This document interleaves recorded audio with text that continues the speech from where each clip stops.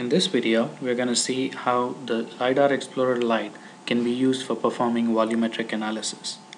The first step is to open the LAS file. This is a mining data, and as you can see, there is some data set right here in the middle. I'm going to zoom into that particular area, visualize the data set, and using the volumetric analysis tool, I'm going to draw a polygon around the area that I want to calculate the volume of. By pressing left mouse click, I'm adding vertices, and by left double clicking, I complete the polygon and start the volumetric calculation.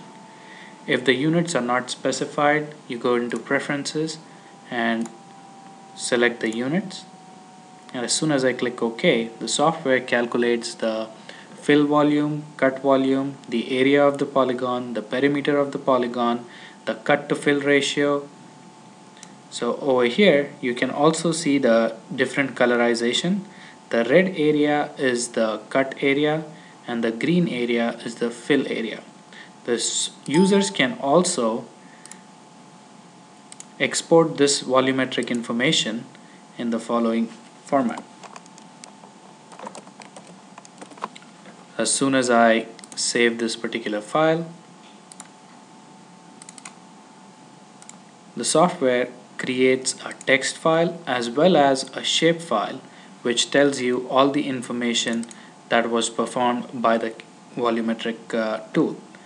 Not only does it tell you the volumetric report, the software also tells you the number of vertices used and their XYZ locations.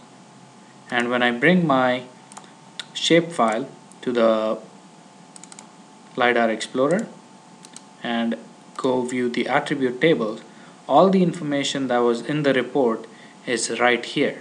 The fill volume, cut volume, the ratio, the area, the perimeter, and all that.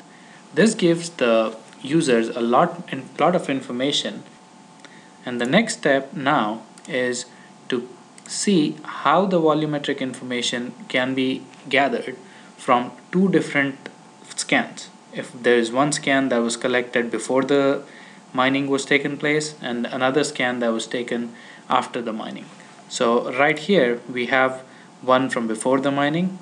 I'm going to open another file that was that's a scan after the mining.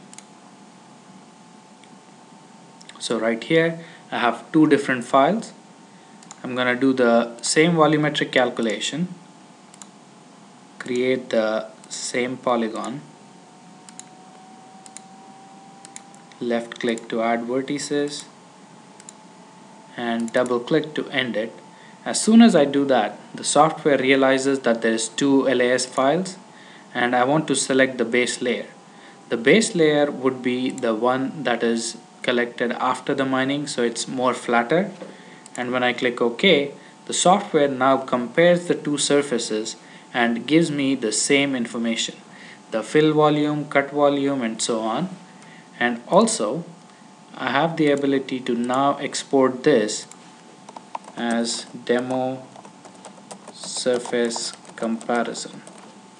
And when I save this file, again the software saves the text file as well as the shape file, and I have the same information that was shown in the volumetric report.